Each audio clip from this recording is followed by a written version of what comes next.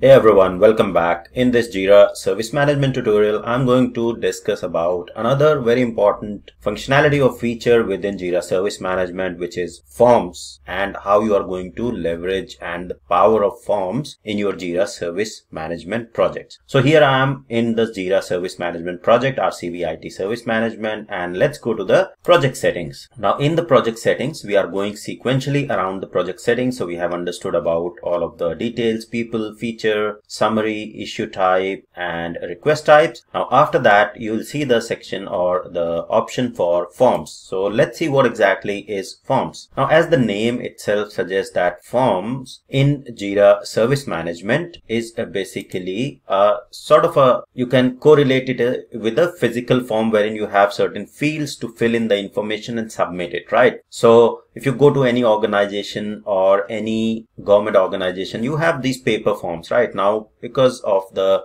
service availability online, Jira Service Management provides the whole ITSM capability and the service management capability for IT and all other departments. So they have this forms feature as well, wherein you can create a particular form, customize it as per the particular need and requirement, and then ask your customers or the end users who want to get the service to fill the information using those forms and submit it. And that request, submitted request, will come to the service management, and agents will be able to, your team agents will be able to fulfill those requests. So there are a lot of templates out of the box already provided. So you don't have to create each and every field within the form in Jira. There are out of the box templates, which I'll cover already. So if you go to forms, if you click on forms, usually this is where you will land up. And then from here, you can go ahead and create form. Okay. So I'll simply click on create because there are no forms. So this is the screen that you will get. And if I click on create form, it will take you to the create form screen. And then at the top, you will see three options or three tabs here: build, preview, and settings. So basically build is where you will be building your forms. Okay. Now when we say build your forms, you can build the form from scratch by adding the fields that you see here. For example, I am creating a form to capture the personal details or the details of a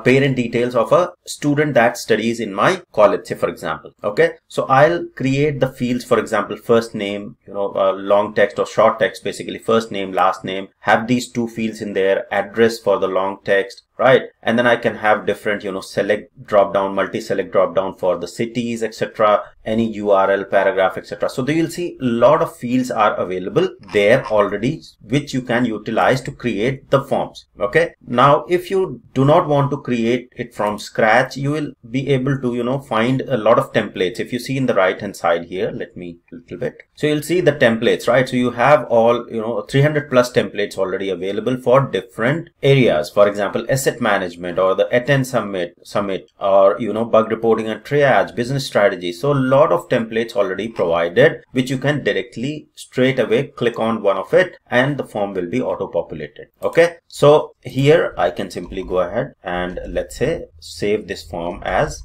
RCV Academy, something like that. Okay.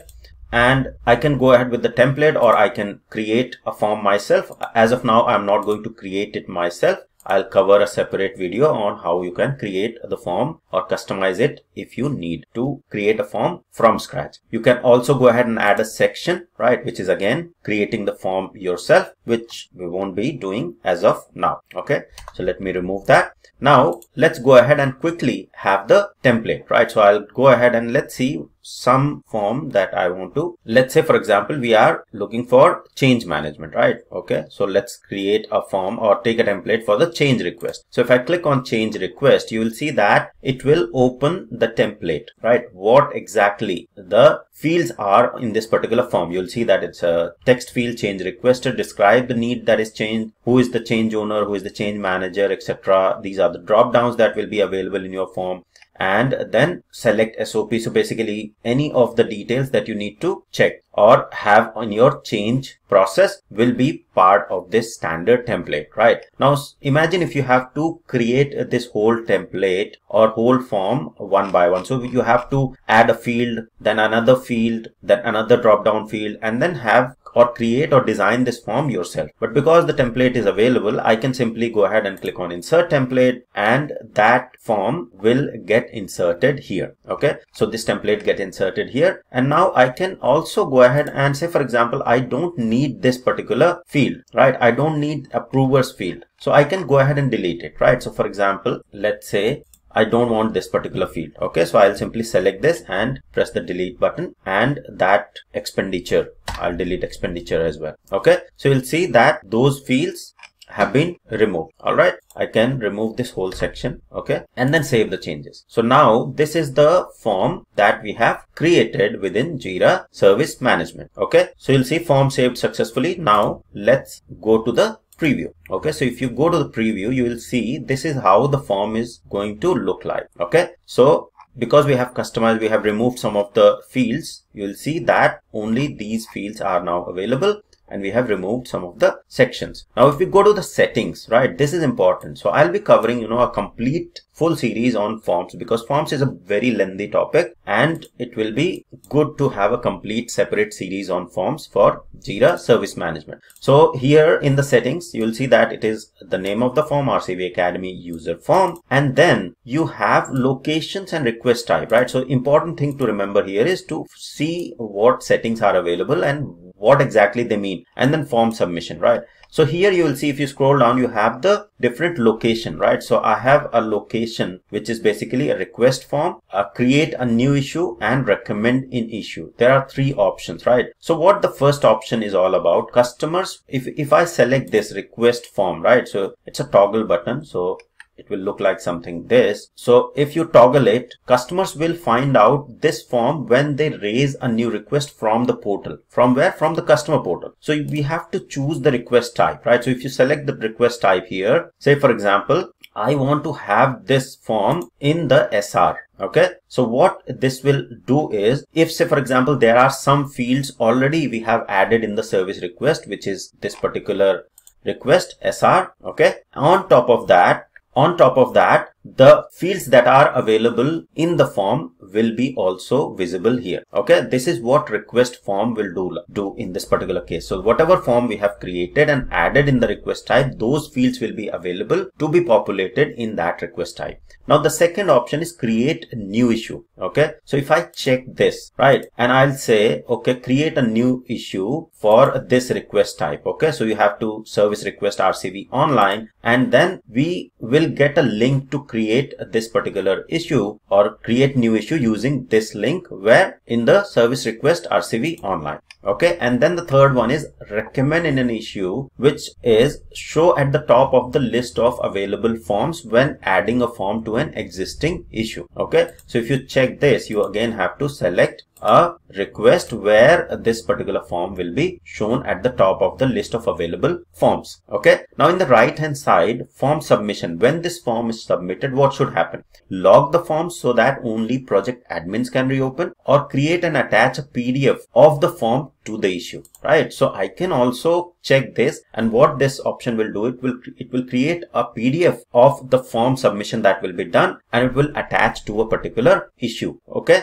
and if you want to log the form, whenever, say for example, submission has happened, the form gets logged, so only project admins can reopen it, right? So then it will get logged, and unless project admin reopens the form, the user won't be able to edit anything. Okay, I'll disable this. Now issue creation is the another option which we need to look into the settings. So issue creation, when an issue is created using this form, what should happen? So keep form open so that anyone can edit and submit it after the issue is created. Okay, so if you check this, then the form will still remain open, and the person who has submitted can still edit it and submit it after the issue has already created. And then you can also say ignore field validation and allow the issue to be created. If you enable this, then any validation that will be there for a particular field in the form will be ignored. Okay, so these are some of the settings, and in the language settings, you can also choose the language settings as per the user's setting. Okay, so once you are done with these settings, the next option is to save it, right? So now to save it,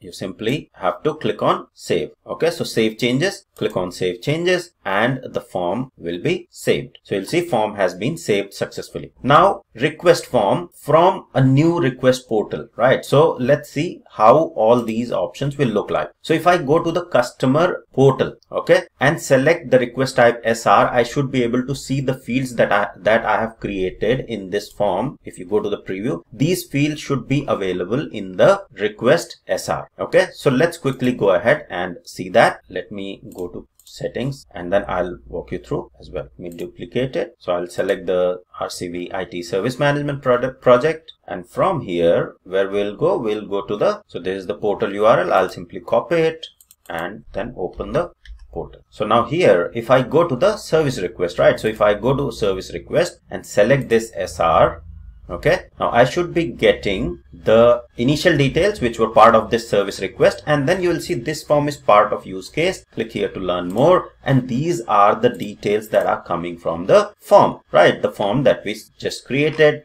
and assigned to this service request. Okay, now if we go back to this here, so now this option is basically, this is how it will look for a particular service request. If you enable form for that, the form values will be available for that particular service request. Okay, now if say for example you only want the form details, so make sure you don't add any of the service request details. So for example, just have a summary in the service request, and then rest all detail are coming from the form. The second option is create a new issue using this link, right? So if you open this link, okay, and when I open this particular link, you will see that it will open this view. So you have to, from here you have to select a project where it will create an issue. So service management, then request type, wherever you have enabled this. So I've enabled this form in service request RCV online, if you see here, right? And then what user form, this is the form that I have enabled. Okay, so now when I select this form, you will see that this user form is available here. Minimize it. Okay, and then let's say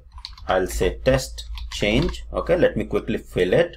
I'll select the service owner, change manager, change type, standard, and the reason. Okay, and then simply go ahead and say create. Okay, so I'll say create, and this will create an issue, and this issue will be available in the backend for the agent to work on it, right? So this is how end user has created, and now from using that RCV Academy user form, the issue has been created. You will see this is the issue, RCISM-4 has been created, and you'll see RCV Academy class has raised, and you will see the description has came in, test change, and then urgency, etc. If you see this form, whatever form details we have submitted, you will see test change, the other details are available in here, standard upgrade, etc., and are part of the form that, or the issue that has been created using that particular form. If I just simply open this detailed view of this issue, you will see below the form section, right, all the details that have been submitted in the form are available here. Now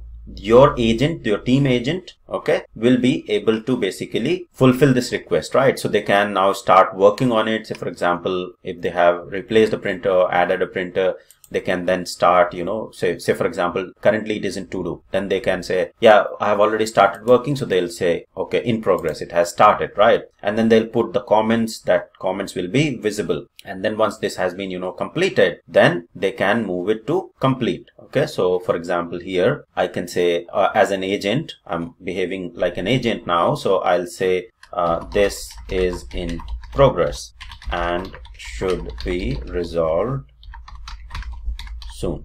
Okay, so I'll save it, and this is because I have selected reply to customer. This will be visible to the customer on where in the portal, right? So if I go and see on the portal, it will be available. So this was the one that was created. Okay, and then this is, if I open the summary, I should be, as a customer, I should be able to see the response that the agent has provided. This is in progress and should be resolved soon, right? So you'll see automatic response is also there when the agent has changed the status to in progress. That has been logged here when they have commented that, yeah, this is in progress. Then you can basically, you know, as a customer, you can also respond and save, and then that will be visible to the agent as well. So this is how the end user or the customer will communicate with the agent, and agent will communicate to the end user or the customer.